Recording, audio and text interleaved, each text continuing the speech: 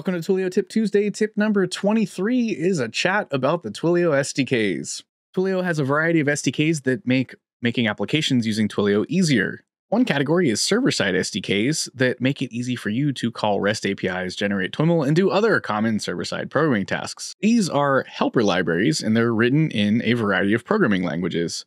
Let's take a look at what the C# server-side SDK page has for us. On the Twilio SDK for C# and .NET page, we have a link that shows us how to get started and install. If you're using Package Manager, you could use install package Twilio, or .NET add package Twilio if you're using .NET Core, or there's ways to just download the package itself.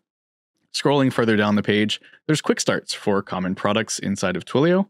And then as you scroll even further down the page, there's a bunch of tutorials that will help you get started with the C# helper library. Down at the bottom of the page, you'll find a full SDK reference for the helper library, which will walk you through all of the common classes and how to use them.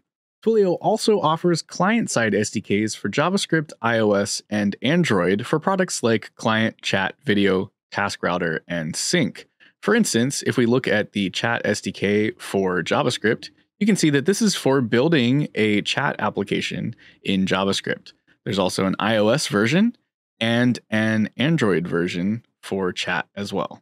If you need any help getting started with any of the Twilio SDKs, head to twilio.com/docs. If you enjoyed this tip, there's a playlist appearing in the top left right now to watch more of them. If you want to watch another video, I picked one out for you up in the top right. And if you've enjoyed this video, please consider clicking subscribe down below. Until next time, I'm out of here.